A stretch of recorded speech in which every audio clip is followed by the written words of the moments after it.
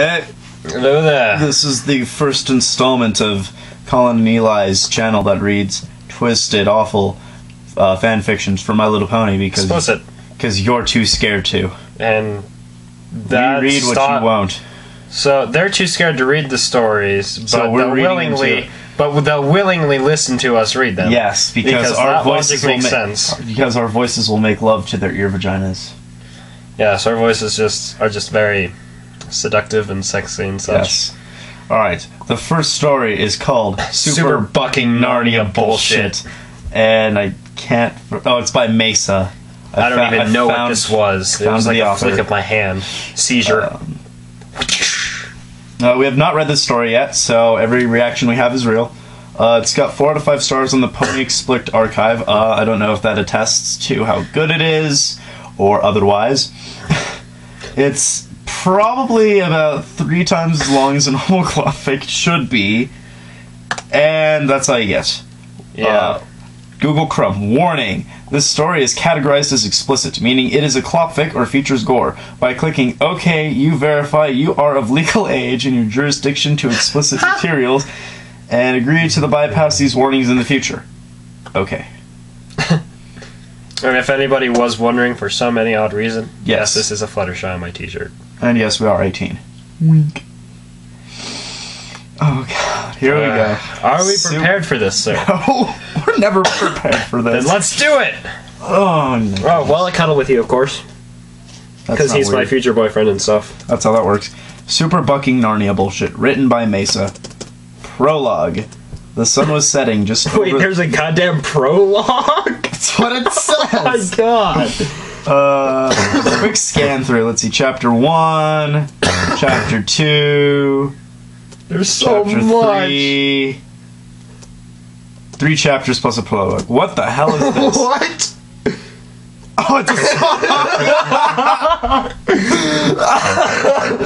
oh my god. We'll get there when we get there. Wow. We're gonna be here a while. This might be a 2-parter video. You're bobbing your head like you're sucking a penis. No, I'm bobbing my head, yes. Shut up. Super Bucking Narnia Bullshit. Prologue. The sun was setting just over the horizon outside of Ponyville, and the air was slightly humid.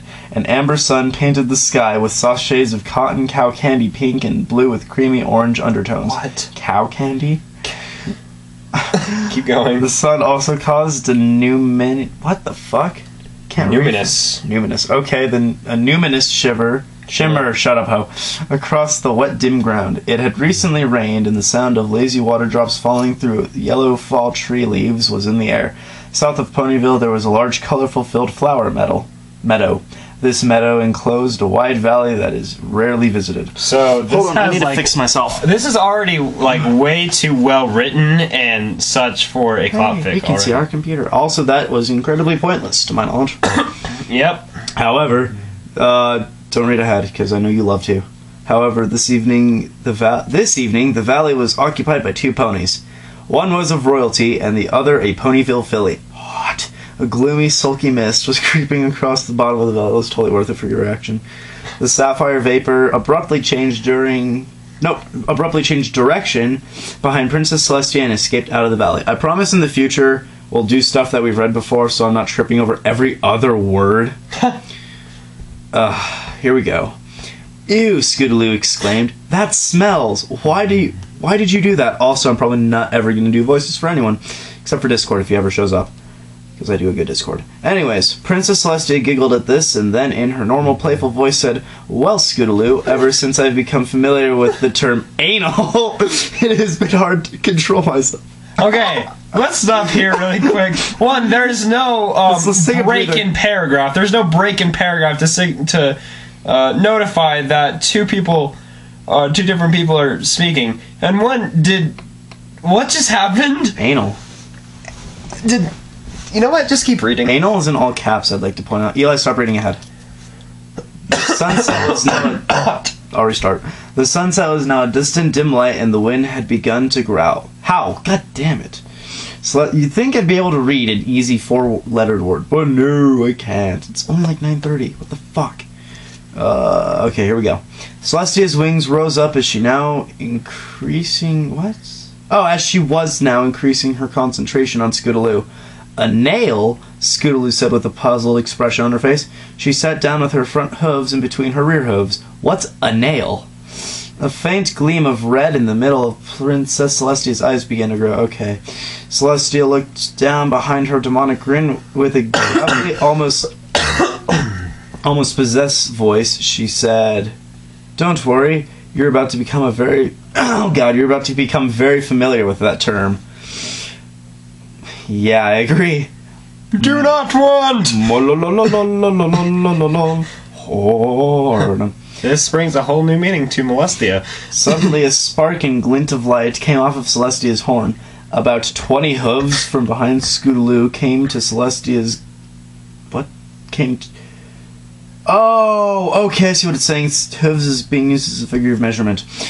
Shut up, Eli. About 20 hooves from behind Scootaloo came 2 of Celestia's guards trotting toward her. When Scootaloo heard them, she turned to face them and was about to welcome them. That was a lot of them in a sentence. When they lifted her into the air by her 4 hooves. The little foal was surprised as her hooves dangled a hoof off the ground. She looked up at one of the colts and saw his glowing, merciless white eyes. She understood that they were under Celestia's control. Is there any backstory to why they were in this place? Because of super bucking Narnia bullshit. Touché. Celestia, she exclaimed while trying to wiggle out of the colt's grip. What are you doing? Is this some kind of joke? Celestia walked toward her and lowered her head in front of Scootaloo so that their eyes met. No, Scootaloo, you're taking a vacation from Ponyville. Well, I guess I can take a vacation. I need to go tell Rainbow Dash, though, Scootaloo said nervously. Just let me down and wait here, and I'll be back in, say, about an hour or so with my... That wasn't an invitation, Scootaloo. Celestia interrupted her, and her eyes narrowed. Anxiety and confusion rose inside Scootaloo, you were saying? Is this a rape? Probably. We could check the tags really quick. Let's just keep reading. Princess Celestia moved her face so close to Scootaloo's that their snouts nearly touched, like this. Not touching. Sparkle. Where was I? I was right there. No, I got this. She smiled and then moved her head to the left of Scootaloo's. A madness entered Celestia's eyes as she laid her tongue on the side of Scootaloo's face. In one fluid motion, she slowly began to eat her face. No. She slowly began to look upward, determinedly, with delight. Scootaloo looked into her eyes. Celestia's eyes were wide open. In them she saw madness, and they were focused to a non-discernible location in the sky. Celestia let out gasps of pleasure every few seconds. But... Super fucking Narnia bullshit, dude! Okay, don't spit on me next. I'm sorry. Scootaloo closed her eyes and whimpered in response. Stop this. What the hey? Yep. What? Celestia's tongue, longer than the average fingers, slid over Scootaloo's cheek at a pace only matched by Granny Smith. So wait, what? Is that saying, like, really slowly? Like, I guess. Celestia closed her eyes halfway through the slothful lick, and thought about how much she was truly enjoying herself. She finished her long, silky tongue treatment and paused for a moment, staring into the sky. She wondered what Scootaloo's reaction was. Celestia hadn't been so immersed in licking Scootaloo's face that any pony could have easily caught her. She looked around the meadow, and seeing no pony, she looked down to see that Scootaloo had closed her eyes. Wait, aren't her guards there? Yes. They're under her spell. She, like, brainwashed them, so they're, like, slaves of sorts. Okay. I know, it's weird. It's super fucking Narnia bullshit. Pretty much. She seemed to be trying to forget the event that had just happened. Celestia felt quite naughty and loved the shit out of it. Yeah, that's what it says. Eli, be my witness. That is exactly what it said. He's right. I'm not even smart enough to make that up. Celestia was smiling, accomplished, until the realization hit her that the meadow wasn't the right place to do this. You don't say! The princess turned to Canterlot and focused moderately. There was a spark and a small shine from her horn, and the valley was empty. Nothing but the blue, wispy mist remained floating in the valley. So, let's make this clear, everybody. Celestia is a pedophile. I feel like I should get on Facebook and tell people we're doing this. I feel as if you shouldn't, because... Yeah, because then we'd get too sidetracked. Chapter 1. Oh my god.